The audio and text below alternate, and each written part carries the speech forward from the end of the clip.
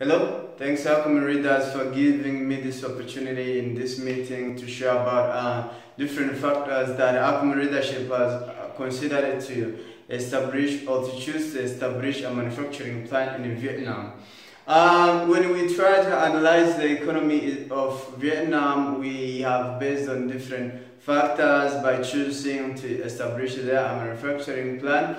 The first one is low economy. As we can see, Vietnam, among all the countries we are suspecting like China, France, and Egypt, Vietnam has low economy compared with those countries. So in Vietnam, we can see that the capital is not high, the labor are not that much expensive. We will get enough unspecialized labor and some of specialized labors, and actually the cost will be somehow low. The second thing we have considered are tax incentives and exemptions. So because this government of Vietnam is working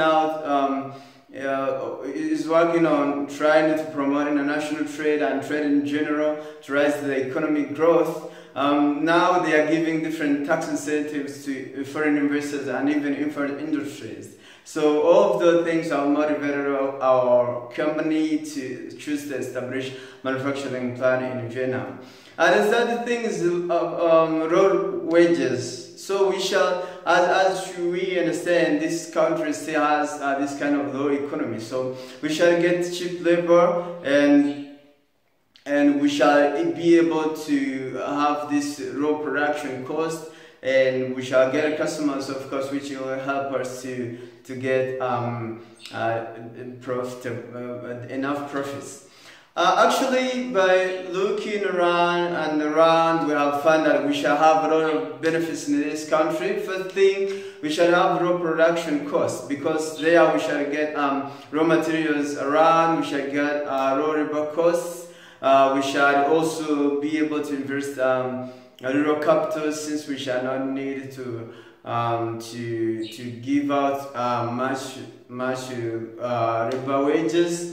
All of the cost of labor will be low, and that will enhance profitability. We shall also get profit. We shall benefit from tax incentives and tax exemptions from government, because this government is trying to promote trade, and now we have foreign investors. They will reduce taxes for us, and that is of course a favor, and we shall benefit from it. Thirdly, we shall enjoy economies of scale, because if the prices are very low and the more we are going to produce a lot of products, it will let us earn a lot of income. So as a result, we shall get a profit in our country. We shall also enjoy the cooperation with different industries, because in Vietnam there are some of the industries which does apparels. Of course, in apparels we have shoes. So if there are industries in the same sector, then we might cooperate with them to exchange some of the things and to work with them effectively in order to earn our profits.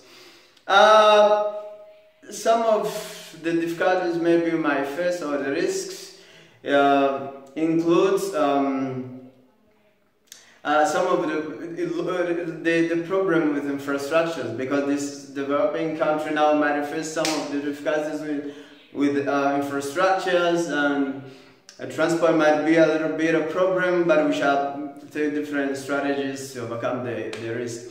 The other things is about raw technology, because this is a developing country.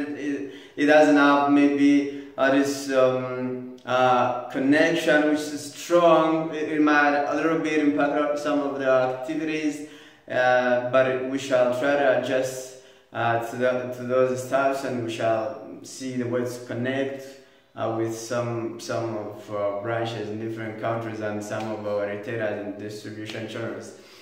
The other thing that maybe we have as risk is just lack of some specialized laborers, and as this country is development, we might miss some of the specialized laborers, but we shall get some from the neighboring countries like China, or we shall get some from our home country in the USA. So I think we should be able to be successful when we achieve all the measures we have been thinking, and if we get those benefits we are expecting, I think this will be a very successful investment in Vietnam. Thanks.